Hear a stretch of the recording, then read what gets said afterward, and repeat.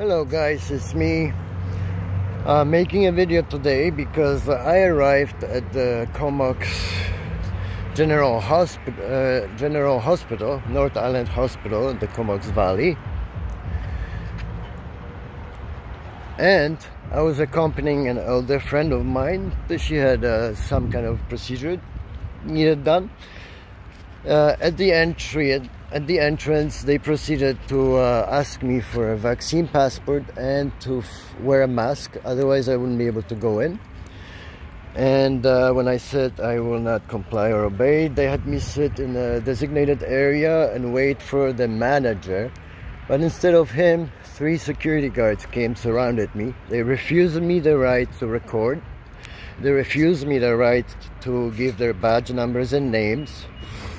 And they actually told me that I have to leave the premises, even though I was complying and sitting in that area there. And then they proceeded to come out and tell me that I have to leave the outside premises, the parking space. So I told them to back off, because I know the law and there's only so far they can go.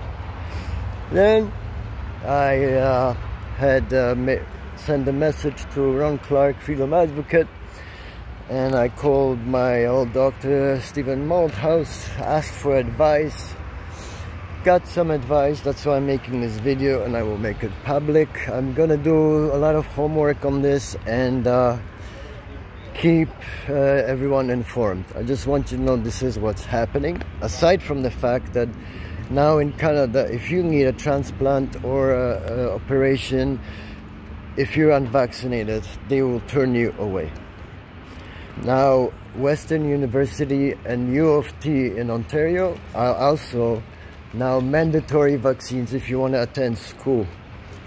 So I just want to say, mandates are coming back big time, and I just got harassed.